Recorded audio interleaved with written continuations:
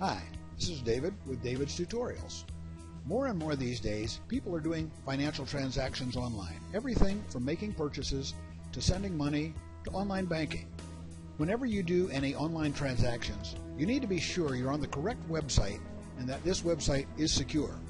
But how can you know this? In this short video, I'm going to show you how to tell if a particular website is secure. For these examples, we will use PayPal, everybody's most popular way to send money. There's a lot to learn about how security on websites works, but for now, let's just look at the results.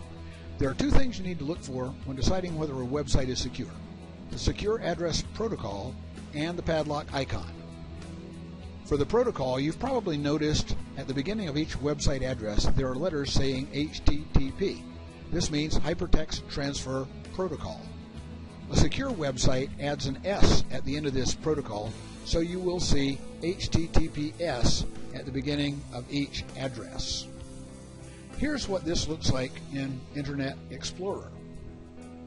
Here's what this looks like in Firefox. Here's what it looks like in Chrome. And here's what it looks like in Safari.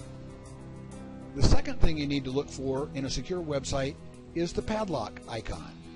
You'll notice in Internet Explorer, the padlock icon appears to the right of the address. In Firefox, the padlock appears to the left. In Chrome, it appears to the left. And in Safari, it appears to the right again.